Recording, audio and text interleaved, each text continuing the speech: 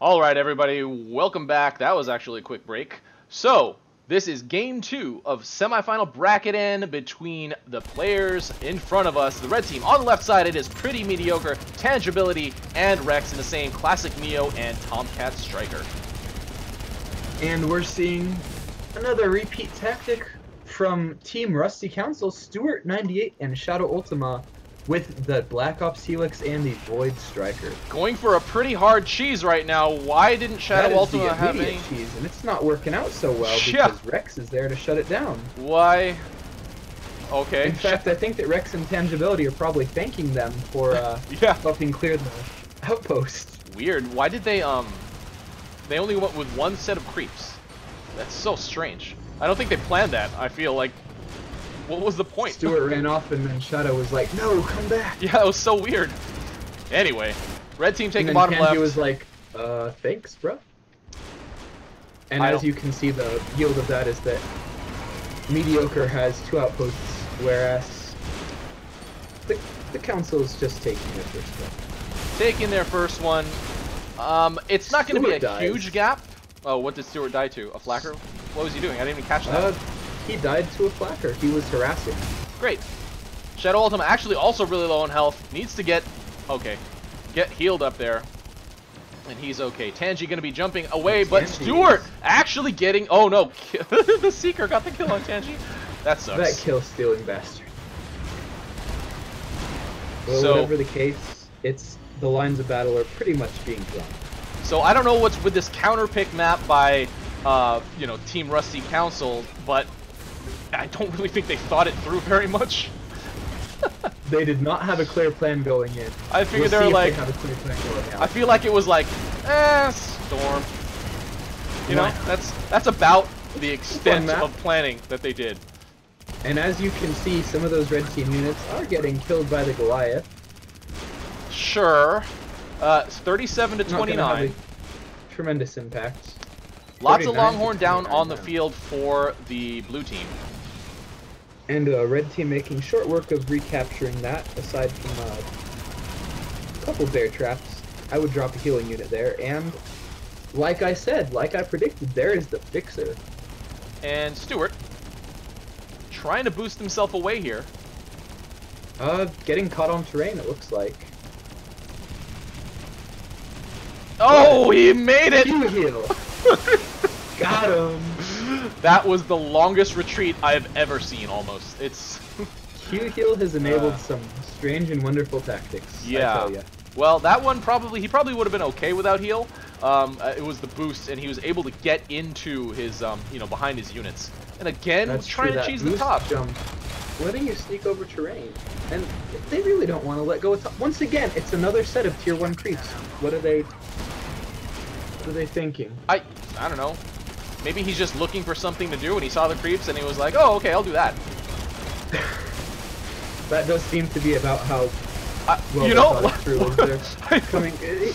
This time Shadow's here. They are not at all coordinated. If they were pushing together with 8 infantry units, they'd probably have a much better go of things. Yeah, it's funny that the blue team has really distracted the crap out of the red team. I don't know if distracted is the right word, but they've been doing all of this irresponsible, ineffective. But they've prevented them from moving into mid more than they already have. I would expect them to be further in by now. And Tangi, oh, I thought he had something in his cargo because he. I would say that their mid position is a little more firm at this point. It's a little more firm, but I feel like, especially with the number of units on their out on the field, and they are able to finish off the Goliath already, I feel like they would have been Stuart. With brute drops. And there's the brute drops. And again, gonna try to boost away. I don't think it's gonna work this time. And an immediate long coming out. No, he got it. Oh my goodness, Stuart. Oh, okay. But those brutes not gonna do very much, and the lunchbox is going to heal over what they did do immediately. ShadowUltima actually able to lost 1 Longhorn. It was a trade. He ferried over a couple Longhorn, lost 1, killed 1, and then brought it back. 66 to 64, very even. However, it doesn't feel like it's been even. It feels like Council has been like overextending and dying over and over again. But they're not doing it at the great expense of units, because the cheese they've been doing, well, it's their creeps. Oh, that's the plan. don't spend money with your harass by using 3 units. I get it. That's genius. Genius. Absolute freaking genius. Someone, What if Stuart's been in control of it this whole time? That's... What if it wasn't Wreckz? Illuminati. Oh my God. Illuminati stuff confirmed. Council knows things that we all don't, apparently. And as we see, both teams are slowly pushing up onto middle as more kind of ineffective harass goes down.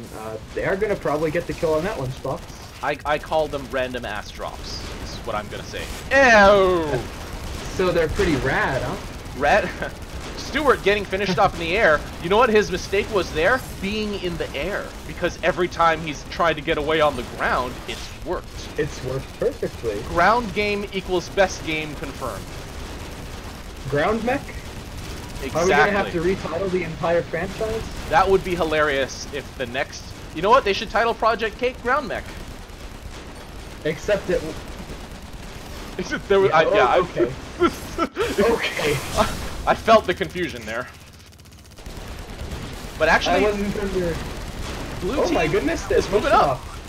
Blue team moving up, clearing whatever red team had down there on the bottom. 61 to 63. Tangi, with his jumpers, was able to take that top right outpost and has a lot to reinforce it with. So I think my goodness, it was he definitely really dug in there. We weren't even looking, but it's all light units. That's all that he needs. That's all he needs to hold this. Fortune could change very quickly as Longhorns are getting microed in. Wreckz coming in with some heavier stuff to help button it down. Flackers and Longhorns coming in just in time for that push, and they are probably going to shut this down. Blue team sensing the urgency, deciding to take all of their units from that spot into their back corner post, and it's probably not going to be enough. Very low. Will he walk away? He does.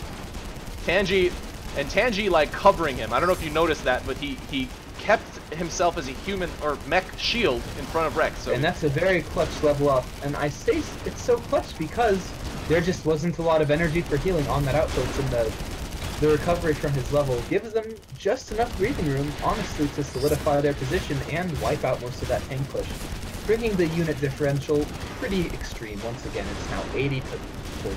So. It was kind of funny. Right before that outpost grab, the blue team looked like they had a lot of hope in, in taking this game after taking mid, clearing the left side of mid's units. But how that once again turns are tabling. There's some real flippin' turns right now. Lots of turns, lots of tables. Ratchet getting killed by The turns and Tangi. the tables are involved with each other somehow. I couldn't tell you how exactly. It's probably fifth-dimensional stuff that we don't understand, but either way... Maybe it's romance. I don't know. Maybe it's... Anyway, mid's going back under blue control for now, but with such a huge unit cluster in the top, if you just look on the mini-map, that is absolutely massive. And, obviously the economic difference between these two teams is going to start to show now after the red team grabbed that top right post. The 96 to 38 difference. Let's pretend that's not there for now. That's not that important. We don't need to think about that. We don't need to think about how much army these guys have. It's whoever has the most heart, I think. No, it's whoever has the most tables to turn. That's true. If Shadow and Stuart have any more tables in their pockets, then maybe they want to start pulling them out and tabling them. And tabling the turns. Right. Post-table. Lots of pressure going down by the red team, starting to creep up on mid. Very, very little over here for the blue team to support. Brutes in the post, Brutes going back in. We're more in the phases of finishing the creep than starting it, with how many units are left for blue team. You know what? Oh, I just realized. You know what the council guys should do? Grab some creeps and try to cheese. You know what they should do? Call a council meeting into session. Rebalance things real quick, and then get back into the game.